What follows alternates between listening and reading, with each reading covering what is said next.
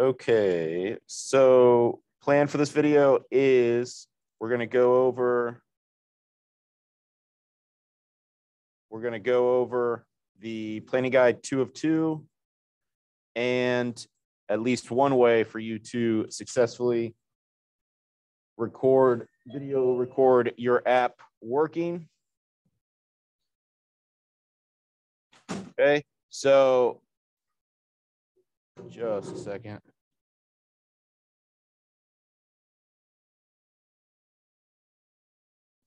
All right, so first, planning guide 2 of 2. You need to at least have a rough draft of your app completed, rough draft, so to speak, something working. You're going to get 2 different people to test your app. Getting their response is in part of it, but it's equally as important to watch them use it and see if they're using it wrong. Okay, you can't really blame users for bad design. If they're using it wrong, it's probably your fault. I mean, don't overthink it. It's not like the end of the world, but you have to design things for the users, not expecting them to know stuff coming in. I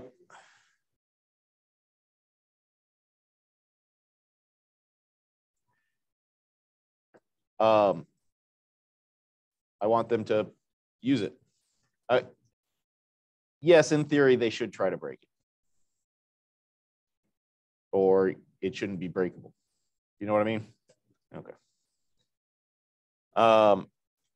So there's that. We'll talk about how to do recording here in a second.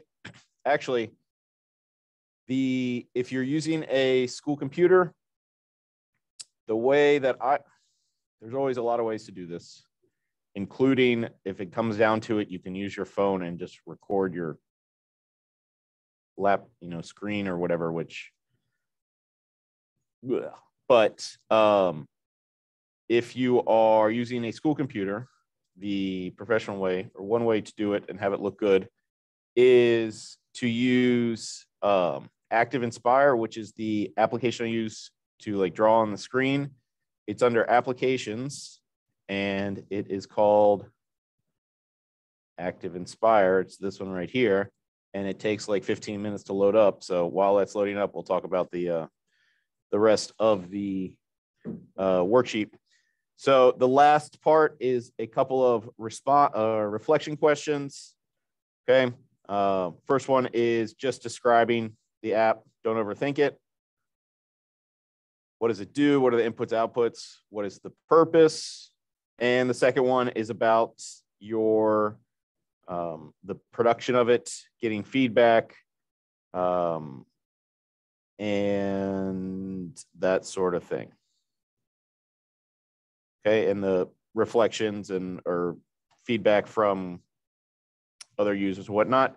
And the rubric here, it's the same rubric as is on worksheet 1 of 2. Okay, so worksheet 2 of 2 is a separate document. It has a separate assignment in Canvas that you need to attach it to. The 4 separate assignments for this project are,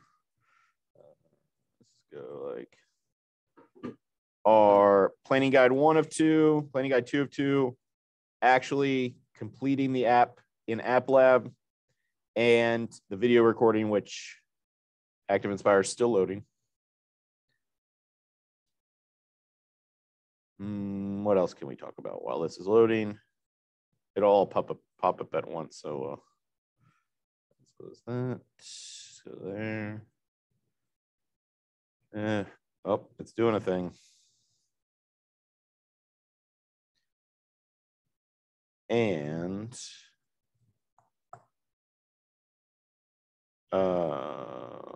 yeah, I guess if it doesn't pop up automatically, click on it. It's actually still loading. All right, so this is a blank flip chart. You want to change it so that you can annotate on the desktop. And it is this orange button here. There we go. Nope, not yet. Still loading. I told you 15 minutes. this orange, well, we'll close this orange button, and your toolbox may be like larger, and on this side, it doesn't really matter. You're going to go to File or Main Menu and Tools and Camera and Capture from ActiveView. I think that's it. And no, it's not that one. Give me a second. Which one is it? Did this the other day. Tools. Spotlight camera. More tools. There we go. Screen recorder. Area screen recorder. These menus are kind of ridiculous. Let's see if I can make it look right. Okay, main menu. And you don't have to click. You just mouse over. File. Mouse over, or Tools. Mouse over, More Tools, Screen Recorder, Area Screen Recorder. This will come up. Select the area before you click anything here. Just highlight what you want to record. Okay, and once it's highlighted, launch recorder and hit start recording. And then, well, you got to save it, give it a name. And it's recording. So run, just have your app work the way it's supposed to.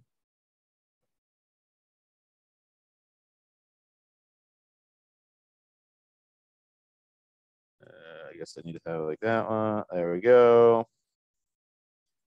And so on.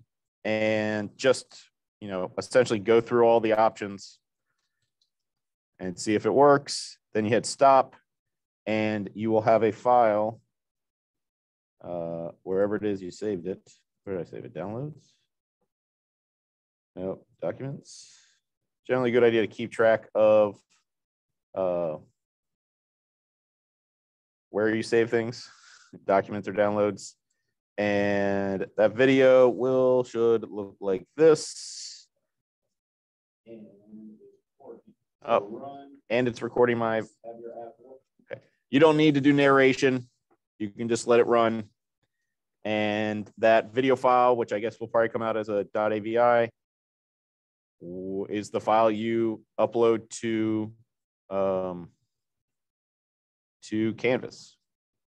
Okay. If you're doing it on Chromebook, there are Screen Capture, Screencastify extensions that you can figure out what works best for you in that case. But this is one way that will work in or on the school computers.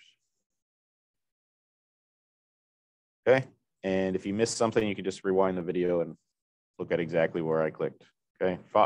Tools, more tools, screen recorder, area screen recorder. Okay. Make sure you get everything in by due dates. We're coming down to the end of the end of the semester. And you need to have everything in. Okay. There's no extensions for this. I mean, to call this the due date, it's really more like this, but get everything done. Yeah, that's it. All right. Let me know if you have any questions. Good luck.